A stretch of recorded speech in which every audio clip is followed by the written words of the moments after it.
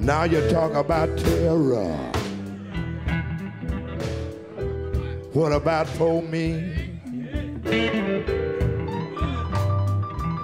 I've been terrorized all my day. Hammer all my day.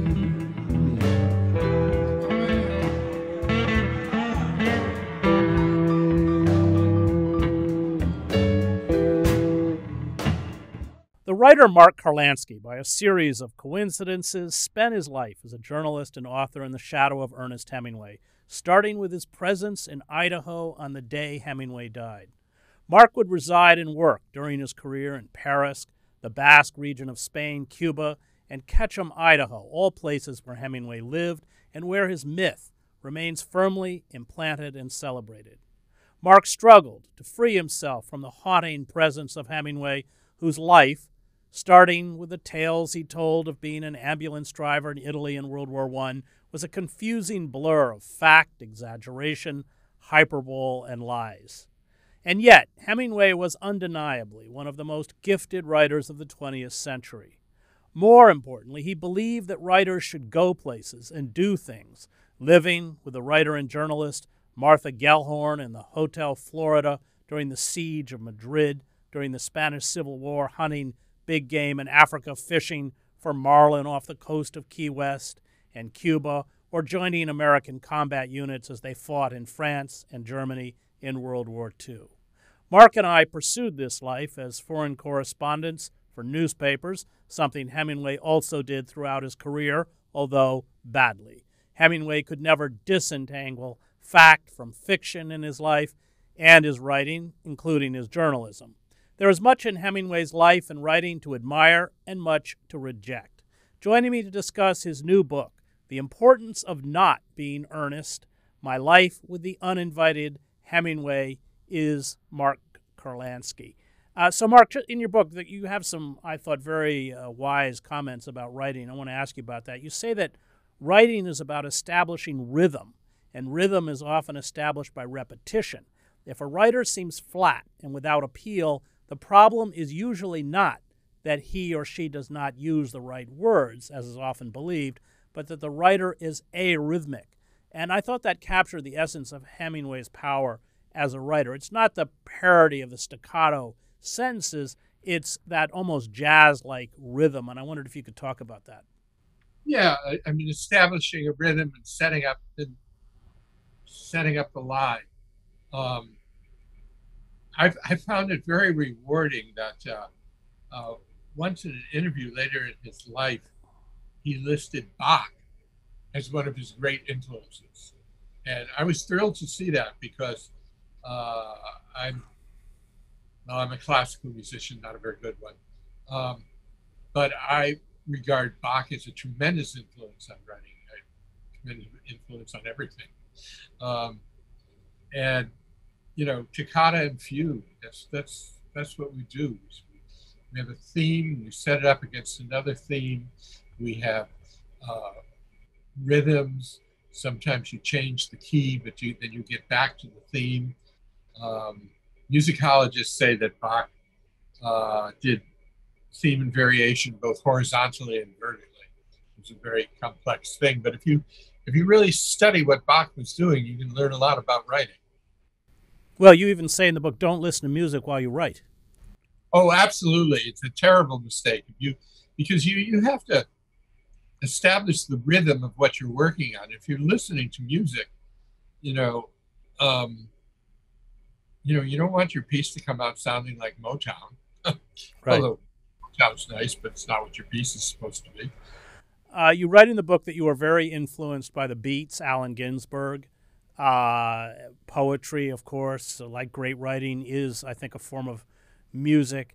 And you say for this reason you should write, when you write, that poetry should not be completely understandable, that it expresses a truth that we can sense but is slightly beyond us.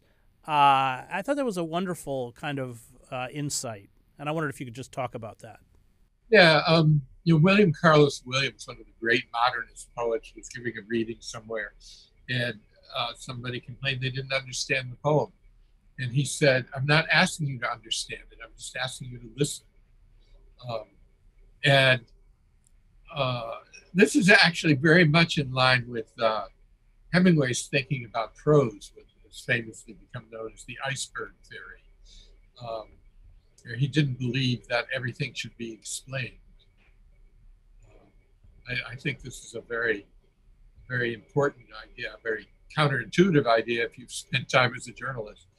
Newspapers kind of like you to explain things, but life is, if you're recreating the experiences of life, everything in life isn't explained. You don't understand everything you see. You say in the book, don't go to school to learn how to write. That if writing is any good, it's too personal an endeavor to be taught by someone else. I also thought, especially with the proliferation of all these masters of fine arts, this was pretty wise advice. Yeah, on the rare occasions when I find myself giving a writing course, I always begin by talking about a conversation I once had. I used to know Isaac Bashevis Singer, and he taught a course at the University of Miami. And I said to him once, what is it you teach there? And he said, I teach what can't be taught. That's it. You can't really teach writing. So when I give a writing course, I mean, the worst thing you could do to somebody who's struggling to become a writer is to tell them how to write. They have to find it in themselves. What I do in a writing class is I ask everybody to write something and read it, and everybody else to criticize it. And what I'm doing is I'm trying to teach critical thinking and how you evaluate criticism that you receive. But also just how you regard things critically. And I think that's all you can do. I mean, you can't tell somebody how to write. But would it be fair to say that you can teach someone to write clearly, but to write lyrically would be a difference? Yeah, you know what I teach? I mean, lyricism is something, if you're not Irish, forget it. But yeah, I mean, you can't, what you shouldn't do, and what is done a lot in writing classes, is you cannot teach people how to develop their prose style. Your prose style is your voice, and everybody has their own. Some voices are better than others. And yet I think all writers, like many artists, begin by imitation. In your case, I think it was Hemingway. In mine, it was Faulkner. I was trying to write a lot of drivel that sounded like Go Down Moses, and it's a kind of trap. I mean, you need to break free from it. But talk about those initial stages, because I think that is how you learn how to write and how you learn perhaps any kind of artistic expression, is beginning through imitation. Yeah, I suppose so. And I suppose when I was really, I mean, I was in something like third grade when I decided I wanted to become a writer. And when I was young, Hemingway was a huge influence. Lawrence Ferlinghetti was a huge influence. But you eventually just have to find the voice that's within you. And, a good way to do this is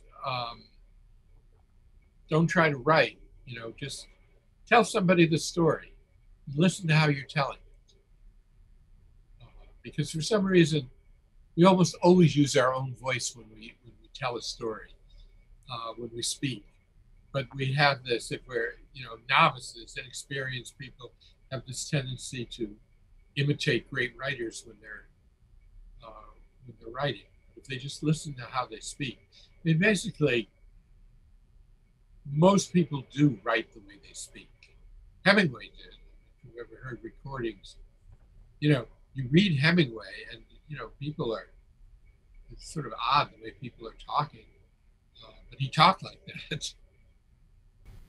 Well, Hemingway was a very stilted public speaker. He didn't like public speaking. No. He wasn't very good at it. No, he wasn't. And it's funny because he worked so hard at having a public persona, but he hated getting up and speaking. He claimed ill health and not going to his Nobel Prize speech, but I think he just didn't want to do it. Let's talk about Hemingway, who's this kind of shadow character in your book. He began very early on to turn himself into a myth, into a celebrity. He came back, what was he, 19 or something after, and as you point out in the book, by the way, he only spent a week, I believe, in the front lines in Italy. Not as a combat soldier. And not as a combat soldier, although he rapidly inflated his role. And you write that he essentially made himself a fictional character, and it would dogged him throughout his life as he became more famous, in the same way that I think it did a figure like Hunter Thompson. I want to speak about that idea of artist becoming myth, because I think it's very dangerous. Well, it is, and it doesn't make you happy. Hemingway, towards the end of his life, was complaining a lot how nobody knew who he really was. And, well, whose fault was that, him? But he did create this mythical person that wasn't him. But he was also a very complicated person, which becomes clear when you talk to people who knew him, which are not many around. There were still a few when I was working on the book. They're all talking about a different person. The Hemingway who hunted in Idaho was not the Hemingway who hung out in the mountains. And who was the real Hemingway? I think he was an intellectual. Dorothy Dunby, who was his secretary and later his daughter-in-law, said, when you really got to see the real Hemingway is if you get him to sit down and talk about writing or painting. That's who he was, an intellectual who thought about these things. The Hemingway who talked about fishing and hunting and boxing, that wasn't who he was. Right. Well, it was this kind of hyper-masculine myth. And yet, if you read, I think some of his best stuff was written in his early 20s, A Clean, Well-Lighted Place. These are incredibly, Cat in the Rain, these are very sensitive stories that I think show exactly what, illustrate the point you're making. He wrote a story that the title of it escaped me at the moment. He wrote a story, one of his earlier stories, about this guy who comes back from the war. It's one of the Nick Adams stories. He comes back from the war and he makes up all sorts of stories about his bravado and his war experience, and they're all lies. And he can't face himself or deal with his guilt over the things that really happened because he lied so much. Isn't it interesting that Hemingway wrote that story? Right. So you and I both worked as newspaper reporters, and you write in your book that newspaper writing can crush creative expression.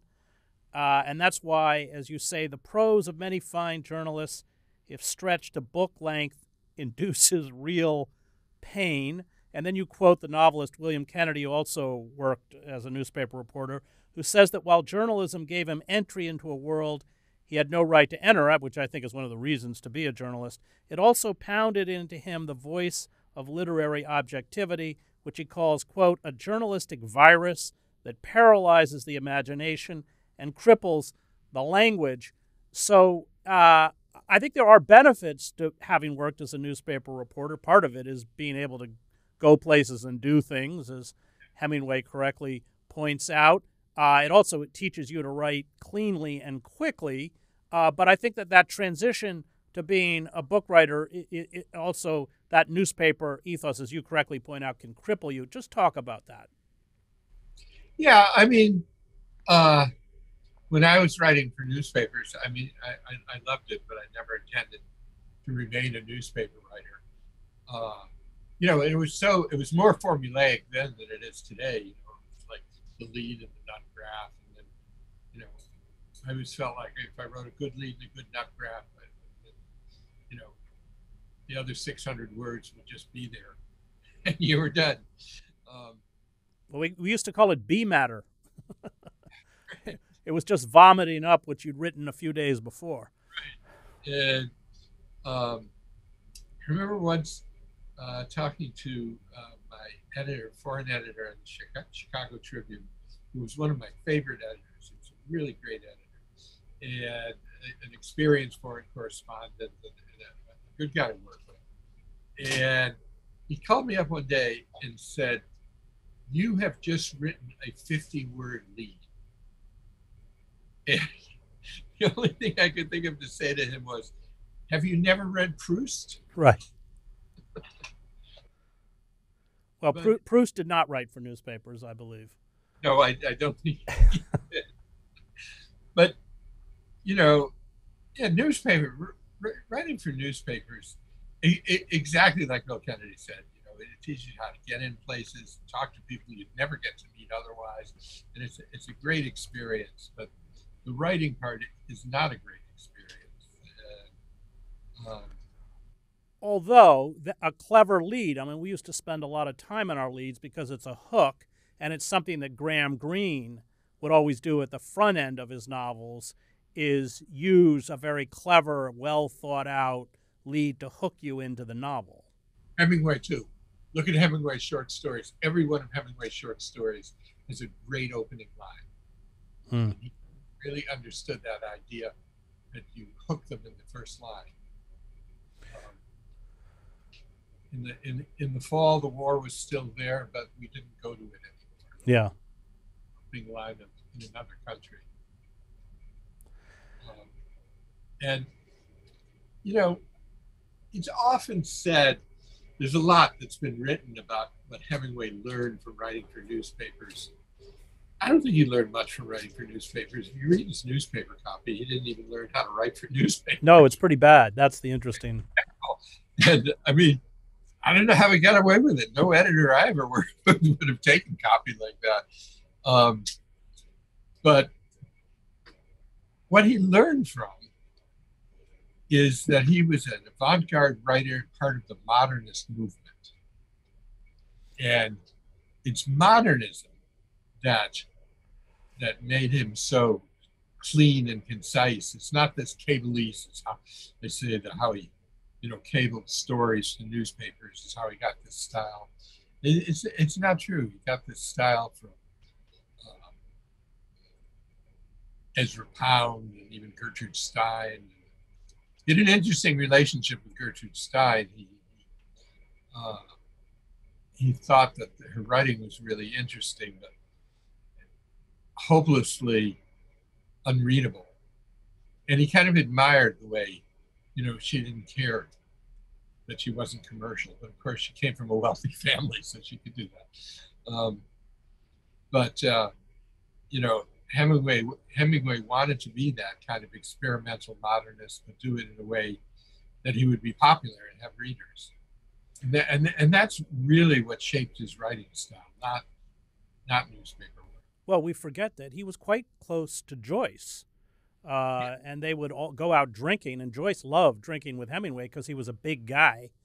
So when they both got obnoxious in some French bar, people would leave them alone, although, as you point out in your book, his bravado as a boxer, again, was a myth. He used to fight Ezra Pound, of all people, because Pound knew nothing about boxing, and he liked to knock people down, but he couldn't actually fight anybody who was a boxer. You and I, by the way, both boxed.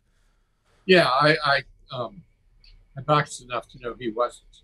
I wasn't either. I was not a great boxer. It was the opposite of Hemingway. I really didn't want to hurt anybody. That's the whole point of boxing, Mark. I know. That was the difference between you and me. No, if I planted a good punch, there'd be a part of me that wanted to pull back. Ooh, I hope it didn't hurt him. Okay. So you make the point in the book that I thought was also really true and interesting, that Hemingway really didn't know Spain or Cuba, but that he created these powerful fictions of these places that we're still grappling with. In many ways, we still can't overcome. Yeah. He may have known Spain. What he didn't know is the Basques. Right. That you were specific about that, yeah. He had no idea who the Basques were. And as someone who spent a lot of my life around Basques, I read Hemingway, and it's a little strange. That's not who Basques are. Never met a Basque who drank out of a wineskin. He was a fiction writer, and he created fiction. But as you say, in From Whom the Bell Tolls, pretty good portrait of what Spain was like in the Civil War. And one of the interesting things for me, I didn't go to Spain because of Hemingway. I went to Spain because it was an incredible experience to see the last 1930s fascist dictatorship still in power. It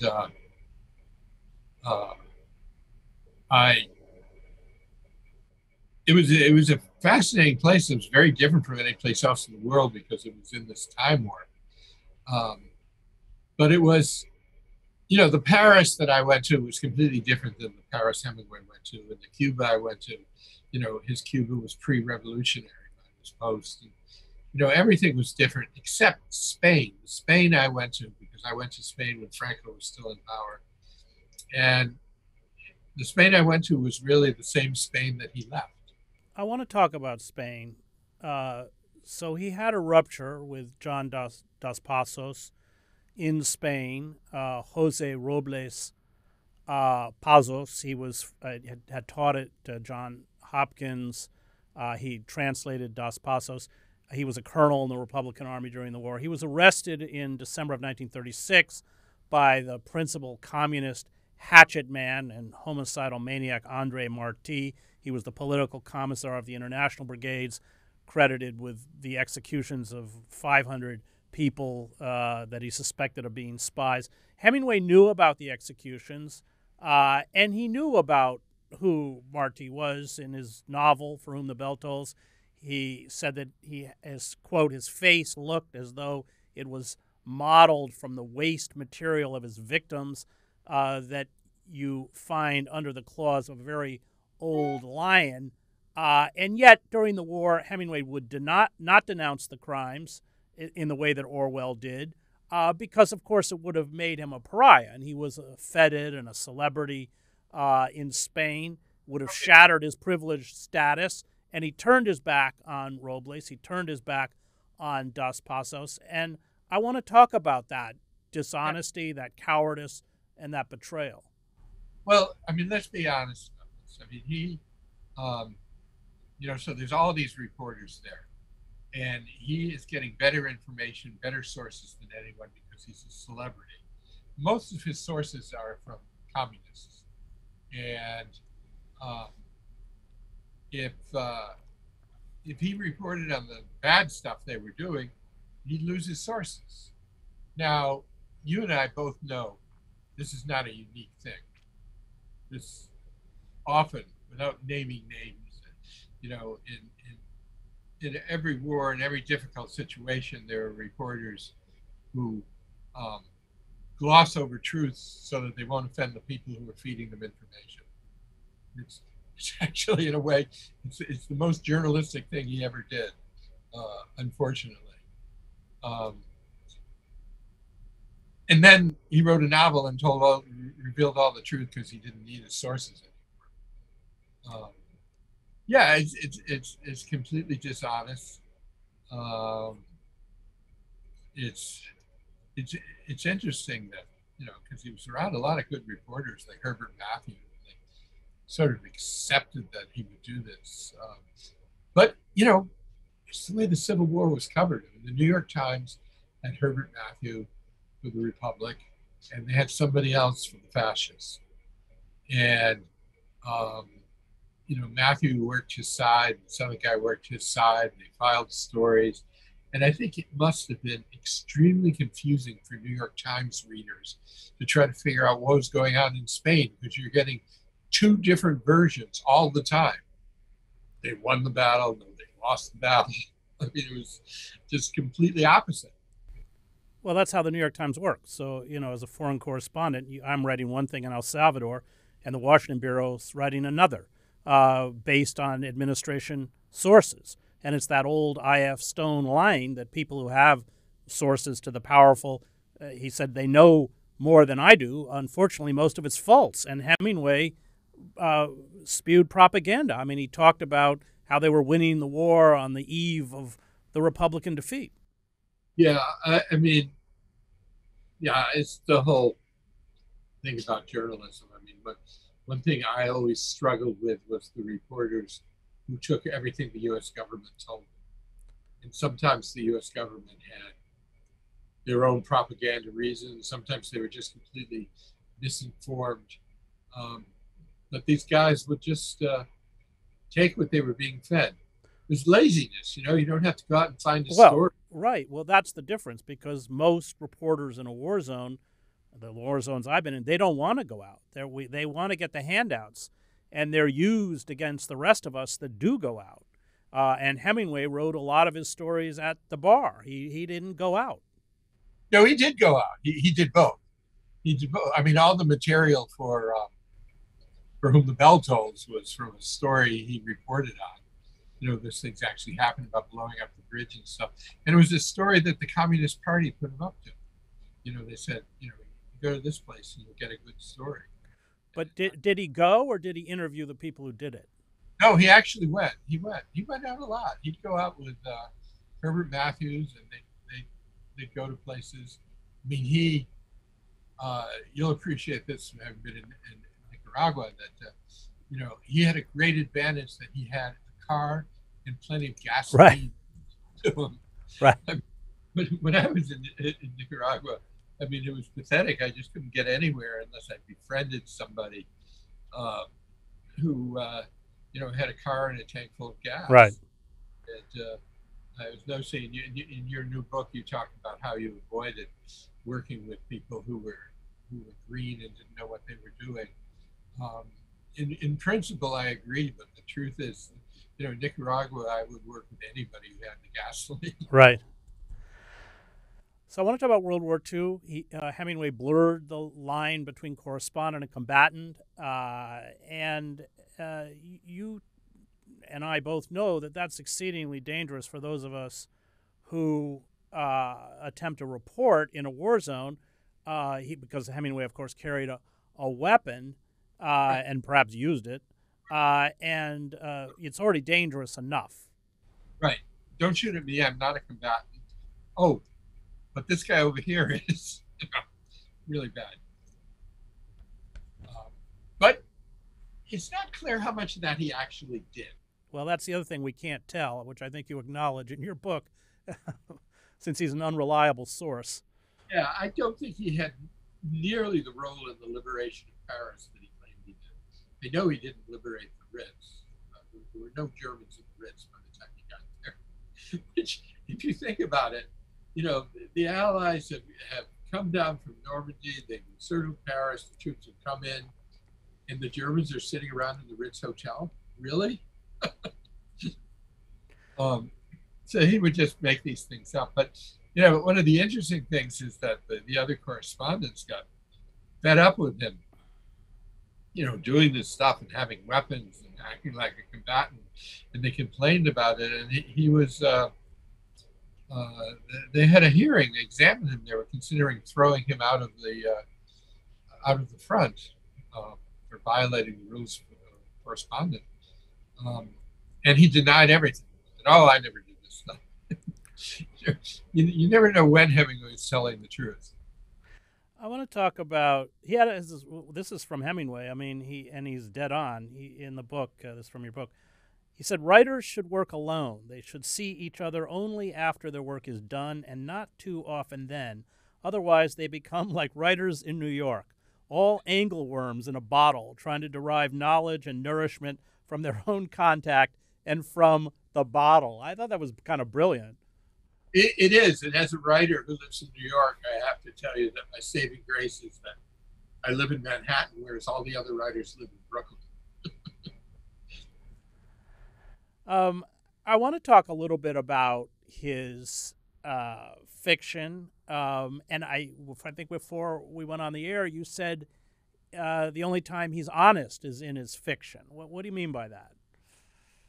Yeah, well, I mean, he had this code about his fiction, about it being true and honest, that he didn't have about his journalism. So, you see in For Whom the Bell Tolls, he talks about the atrocities on both sides.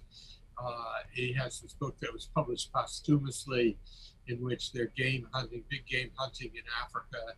And there's this character named Hemingway who's talking about how really awful it is, these white guys going to Africa and killing all their natural resources, and really questioning the whole role of hunters. And, he would bring up lots of issues and lots of points of view, and he really, in his fiction, he wasn't really trying to indoctrinate you. He was trying to just show how it is. Would it be fair to say that that's because he wasn't writing about himself? That when he wrote about himself, in a way, he was, building this kind of mythic idea of who he was, but when he stepped out of himself, he could be honest.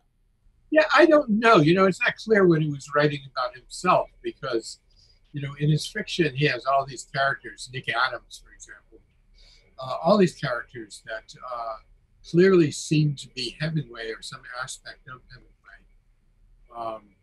And then, he writes about them in ways that are often